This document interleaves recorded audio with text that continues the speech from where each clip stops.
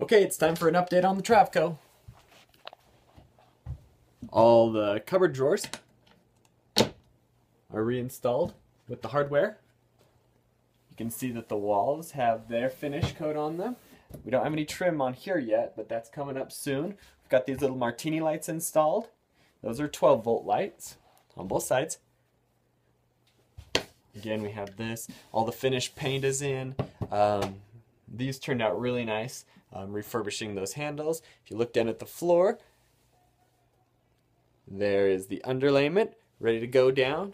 Well, it's already down. It's ready for the actual flooring to go down. So that's underlayment front to back. And check this stuff out. It's like a wool coat for floors. Sorry to make you dizzy. See, this is the back. It's like a pressed felt on one side, and on the other side it's plastic, so that if you spill or have any leaks here, it's not going to soak into the wood and damage anything. Really good stuff, because it's going to be a vinyl that goes on top of it. So there you go. It's beginning to take shape and look really nice.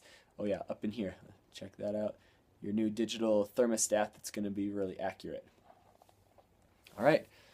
Till next time. Actually, I'm probably going to do another video and connect this one together with it. And that one is going to be the flooring starting to go in. I can't finish the floor today because I have to finish the septic tank so that I can install the new toilet so that I can finish the floor because it has to go in the correct order.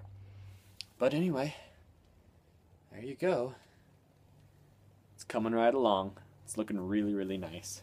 Alright, I wanted to give you a quick preview of what the flooring looks like going in. It's mostly in right now. This really cool bone color. Anyway, there you go. About 3/4 of the way done.